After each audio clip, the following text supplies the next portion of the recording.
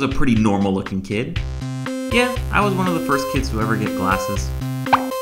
Oh, and one of the last kids to stop sucking their thumb, which caused my buck teeth. That's it, that's enough.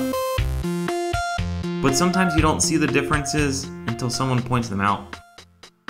Okay, my arms were pretty hairy compared to everyone else in the entire school. Yeah, I guess I had really red girl lips. Well, okay, I guess I was really skinny. Yeah, I guess I had abnormally big thighs. I guess I did have a little whistle when I breathed. But did I have to be so uncoordinated? Did I have to have such a crazy laugh? Did I have to have one armpit sweat more than the other?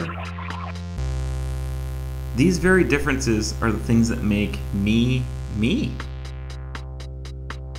You should never be ashamed of them. Accept them. Make them your own. Celebrate them. These are all the things that make everyone different. They all make this world an interesting and amazing place to live.